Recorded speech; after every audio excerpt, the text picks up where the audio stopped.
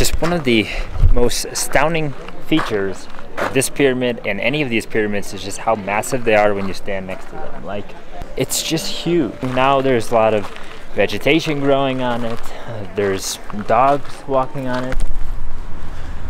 Buenos dias, good morning. It is another day here in Mexico City, and today it is Saturday, and I am looking to visit the famous Mexican pyramids that are in Teotihuacan. Teotihuacan. It's a word that's very difficult to pronounce for foreigners, I think. But this place is super famous. You've probably heard about it, and I'm going to explore it today, and I'm going to show you how to get there from the center of the city, or maybe wherever you are staying in Mexico City. So I'm in Coyoacan right now, and I have to catch a tram or a trolley bus all the way to the bus station in the north, and then from the bus station take a bus to the pyramids, which the total travel time, the journey, should be about 2.5 hours. So I'm going to bring you along, show you how to get there, and then we're going to explore the pyramids. So let's get there.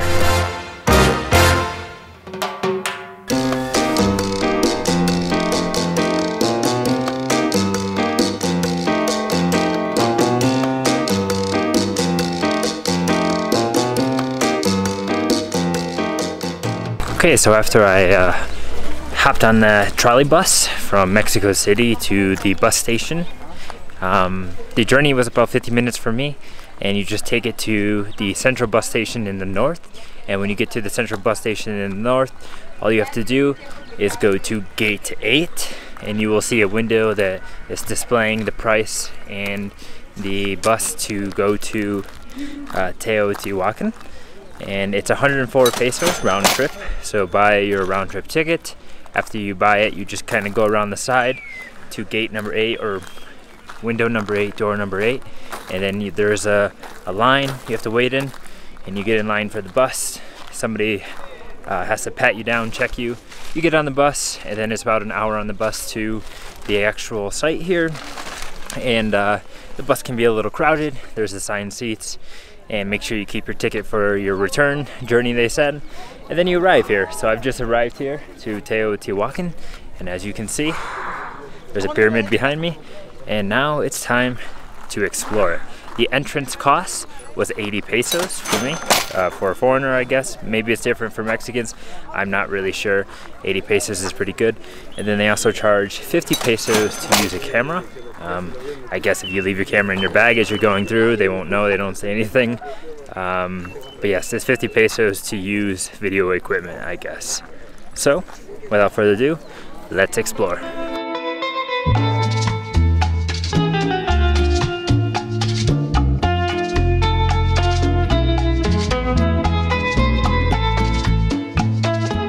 So there are a few things to know about when you come here to Teotihuacan, and a couple of those things are, one being, you do not need a guide. If you want a guide, you can hire a guide. You can go solo by yourself, you know, with the facts, the information that you already know, or you can hire a guide and learn some things. So you choose what you want to do. Now, there are two ways to get here. One way is how I just came here, so it's by myself. You take the local transportation and you come here. Another way is to organize a tour, organize a travel, and you come here through some organization like Airbnb or some other organization maybe listed on TripAdvisor or whatever it be. Those are your two options, but the prices are going to vary significantly. And here I want to just quickly note the way I'm going to explore this area is to start at the, maybe it's northeast or so the end where the Temple of the Moon is, and then work my way the other way towards the Temple of the Sun, and to see everything along the way. So first, let's get to the Temple of the Moon, and I can tell you some stuff about it.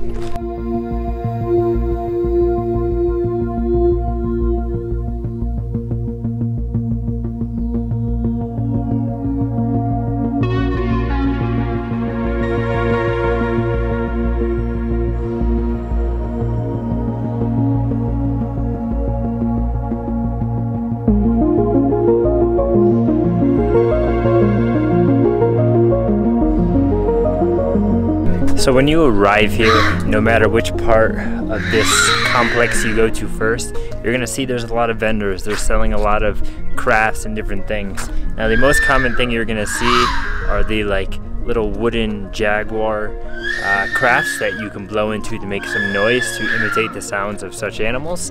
And everyone's selling them, and you can actually find them all over Mexico City.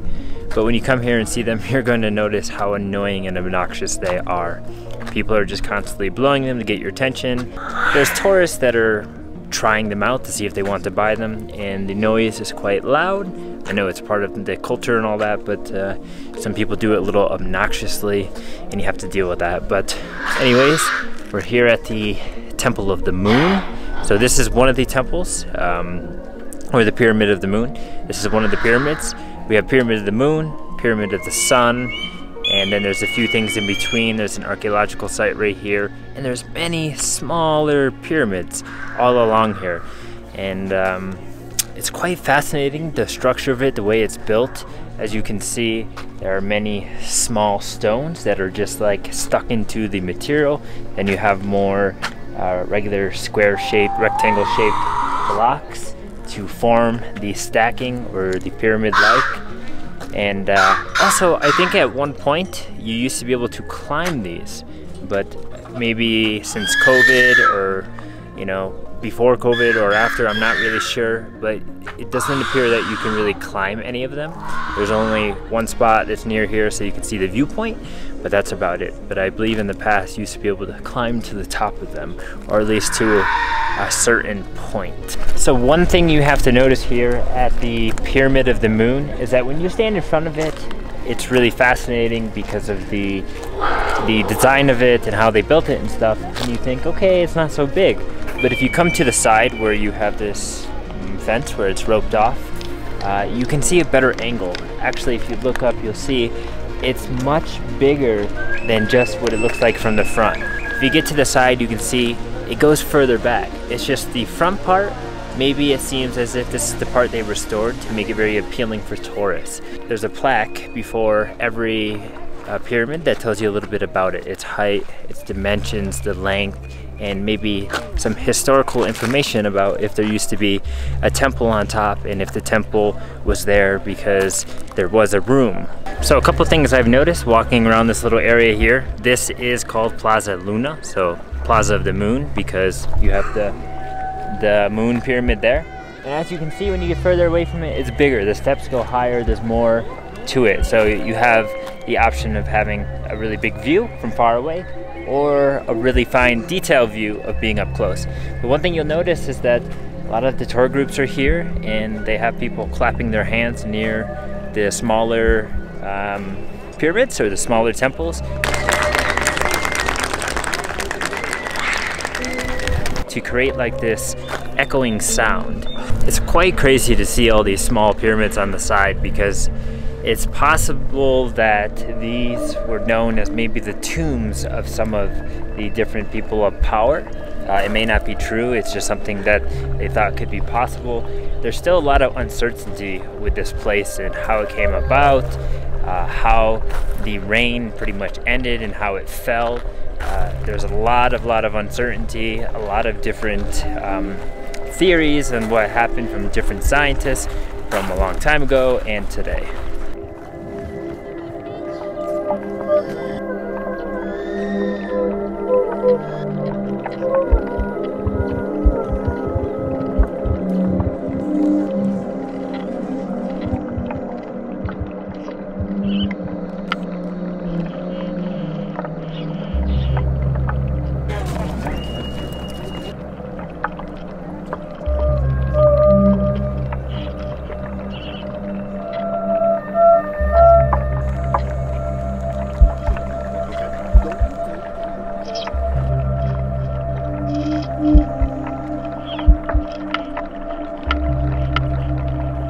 When you come here and you're in the Plaza Luna area and you kind of come up where the archaeological site is here, there's a place that's called Quetzalcoatl, It's really difficult to pronounce. It's a very long name. But you can buy some souvenirs, some snacks, something to drink. So if you didn't bring anything with you, you can definitely do that here. You can find them. Or you can bring stuff with you. Plenty of people have their own backpacks. They brought their own snacks. They brought their own drinks. It is totally advisable. But now I think I'm gonna explore the Palacio Quetzalpapaloto. It's a very, very difficult name to pronounce. Buen día. Buen día.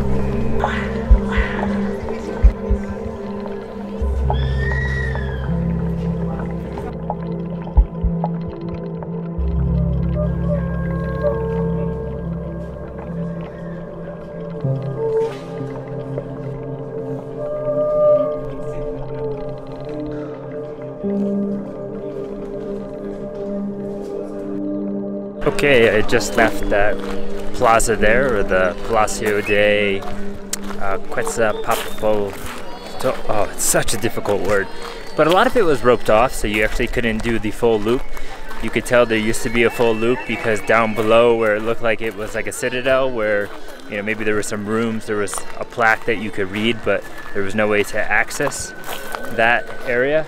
And it was really cool though. You can see that the design, they restored a lot of it, but some of the original design was still there, which showed the famous animals of the Quetzal, or the owl. And this is just a type of bird, so you can see it on the pillars, and it's really engraved into it. But they definitely, I think they definitely did a lot of work to restore it and keep it, you know, very appealing for tourists that are still coming. Also, that area where it's like an open courtyard up to the sky where there's no roof, there were different rooms, and those rooms were for like the elite members, and they each had their own like little patio or porch where they can kind of hang out on. At that time, I'm sure they didn't have modern chairs like we have now, but something like little cushions to sit on and, you know, just enjoy the fresh air. So as I make my way back down this long road here, this road is called the Avenue of the Dead. So that's the name of it. That's where you see it on the map. You see it in blogs. You see it everywhere. That's what it's named as. And it's very interesting because as you walk down, you have more structures, right? And when you look at these structures, it's pretty fascinating because you have rocks that were like stuck into the material. Then you have the blocks, like type of blocks that usually you find with pyramid structures like in Egypt. Different material, of course. And then you have other formations where it's like modern construction, where we shape things with concrete, and you can make like different angles and everything, and it's just amazing to see how it is blended right in with all the different types of architecture, if that makes sense. So this building here that I was just looking at with the different blends of architecture, it's called the Templo de la Agricultura, if I pronounce that right in Spanish, but basically Temple of Agriculture. And it's very fascinating because from what I can read on the sign, it said that it was one of the first structures to be restored by the scientists way back in 1886. Oh, no, it was found in 1886 it was found, and 1922 it was restored. But there's, whoa, look at that. There's some lizards on it. I think some type of lizards. Whoa, look at that. Ancient gods.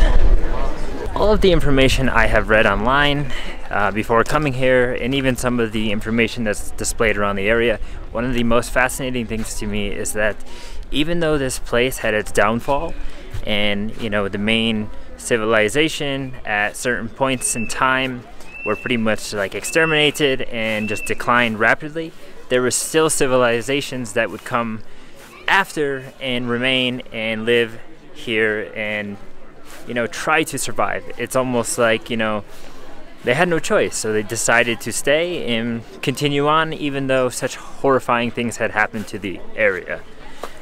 But it's really fascinating because they found out that throughout history this place served as a Mesoamerican city for many different cultures of Mexico and Pre-Columbian era. So one of the most famous spots, well, there's so many famous spots here to see, like most recommended, most popular is this one here behind me. It is the painting or the design of a puma. Now this puma has its mouth wide open, its claws are open, and it's really showing its behavior as a puma. And they believe it's a puma, and it kind of looks like some type of puma, panther, that type of animal, but it's been preserved pretty well, and I think they discovered it, they said, in like, I don't know, 1900s or something? I forget already. Oh, and another thing about the puma that I read on the sign is that it said that behind the puma you can see some different bands of colors, and this is meant to represent that the puma is from an aquatic background, I guess. So the area I'm walking through now, back down the Avenue of the Dead, is known as the Plaza of Columns, because on each side of the avenue are structures that are pretty much mirror-like. They're identical. They look the same, and some of them are facing each other perfectly straight across, and some are kind of diagonal. But it is said that this was the area where some people stayed because they were conveniently located when there were special political events or any type of event that was happening and they needed to be close by. Well, an interesting piece of information I just read from or about the Pyramid of the Moon that I visited earlier is that when you look at the Pyramid of the Moon, you see that nice structure of pyramid in the beginning that's small or in front of it, and then as you get away from it you see the big part behind it. Well, that's called like the hill or the Cerro Hill, and it's known as the Sacred Mountain. And I'll make my way over to a place called the Conservation of Teotihuacan.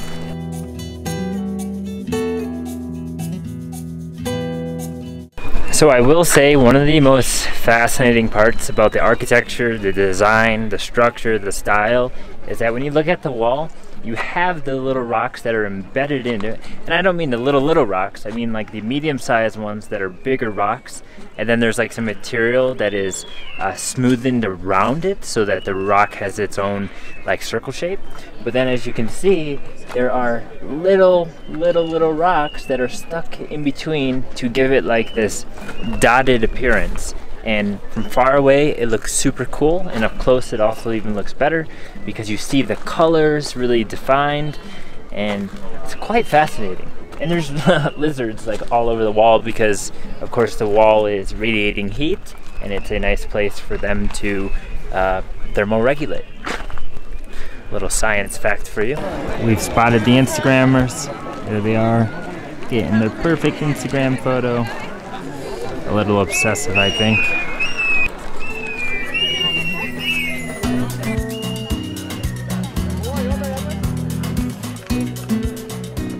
So I've entered the Pyramid of the Sun, the pyramid that is known to be the biggest and constructed in one single go.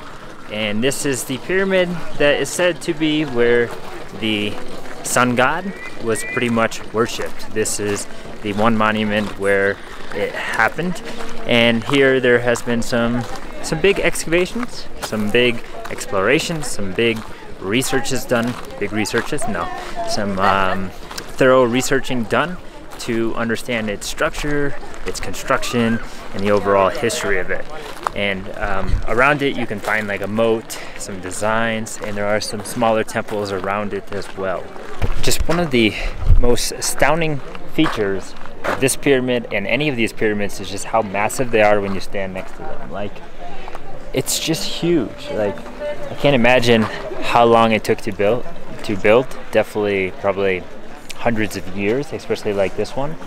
But I believe from what I read on the sign is that it is a solid pyramid, meaning that underneath it, it is filled with sand, dirt. It's like a hill, so they didn't have to use as much material in terms of rocks and shaping different blocks to make it, you know, stacked on each one, if that makes any sense. But it's quite interesting. Now there's a lot of vegetation growing on it. There's dogs walking on it that kind of look like starving hyenas. So this Pyramid of Sun is quite fascinating.